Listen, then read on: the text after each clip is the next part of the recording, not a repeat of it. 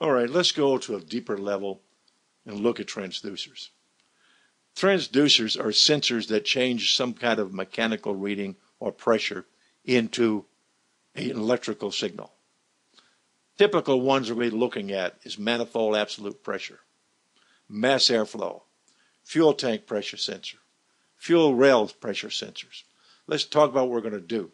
The MAP sensor is an absolute pressure sensor, changes manifold pressure into an electrical signal. Yes, I know we say it reads manifold vacuum. That's an automotive term. In reality, we're reading a low pressure we call vacuum. It must receive 5 volts from the PCM to operate. This is really 4.9 to 5.1 because it's a very accurate system out of the PCM. If this is normal, that's our first thing. The second thing we need is there must be a good ground circuit.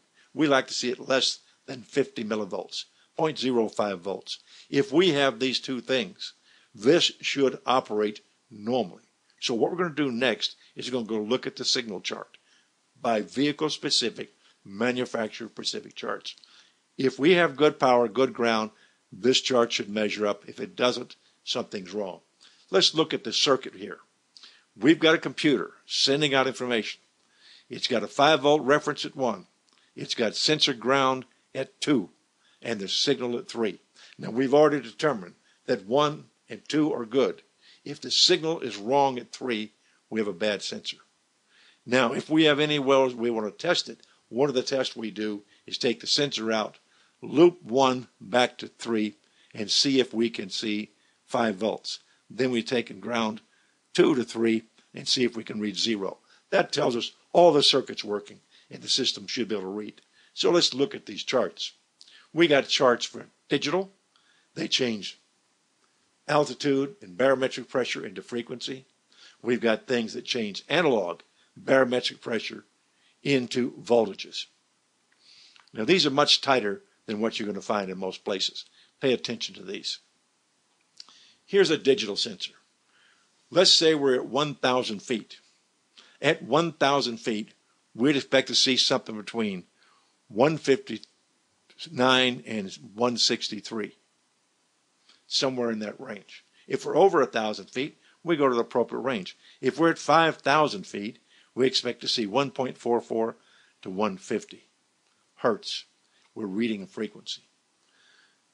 So we have to change our meter, put it in the frequency position, and we compare it. Remember, we've already checked power, already checked ground. If it can't read barometric pressure, it also can't read MAP pressure. Let me say that again. If it can't read barometric pressure, it probably can't read MAP sensor pressure. So we can go look at analog. We get the same thing. Altitude turns into a voltage.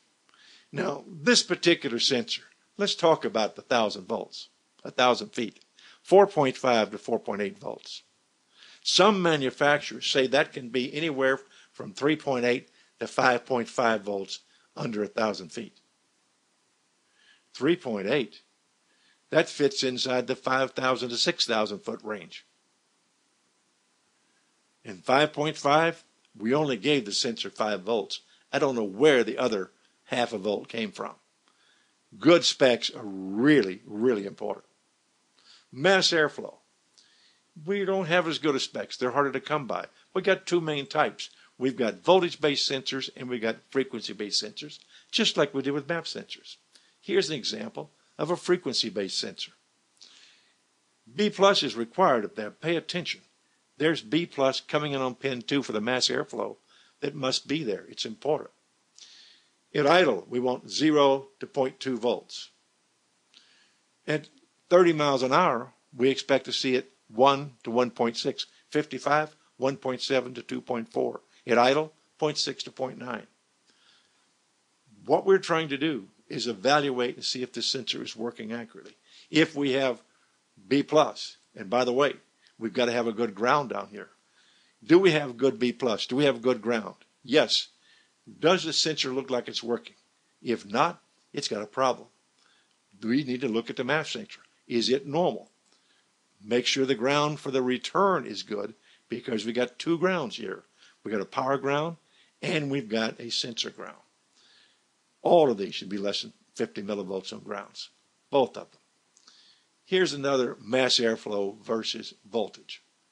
We look at the voltage on this particular Ford. It tells us in grams per second, helps us correlate between what we're seeing in a voltmeter and what we're going to see with our scan tool. We do a quick test. This is on a Ford mass airflow. We do a snap test. We want to see that second hump go above 3.7 volts if the engine can accelerate sharply. Now, that one doesn't quite make it to 3.7. Here's a good one that does make it to 3.7.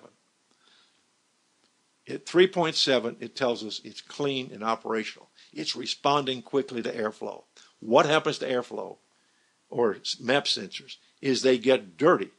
And with dirty, they don't respond quickly to changes in airflow. We don't get the nice sharp rise we see here. What we do is we clean it. If it doesn't clean up, we replace it. A replacement goes well above 3.7 volts. Frequency-based, a little harder to test because we can't do that quick test. But look, we still have a chart up there. We have a voltage chart and we have a frequency chart. And we have a group of signals. We still got to have a power, still got to have a ground. So here we've got common things you're going to see. Two different types of sensors. Both need B plus and ground to work. Then we had a voltage chart and a frequency chart to tell you what's happening. Again, we're looking for dirty mass airflows. We're going to suspect dirty mass airflows tend to set code P0171. Look for a sluggish response out of your airflow sensor. That's what's going to be looking for most likely when you have a bad mass airflow. We do have some that are missing power, missing ground. A lot of mass airflow codes are set because of these two problems.